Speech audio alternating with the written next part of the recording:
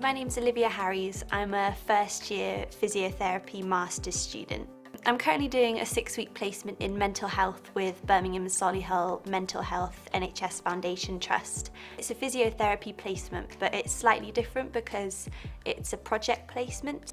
If I was going to give someone advice that was going to go on a project placement in mental health, I'd tell them to really go for it because it's been a really invaluable experience, as not only do you learn the patient care side, such as through doing clinical assessments and treatments, but also you learn about the importance of taking into account mental health when treating patients. But also with the project side as well, I've learned some invaluable auditing skills which will really help me to improve my clinical practice in the future.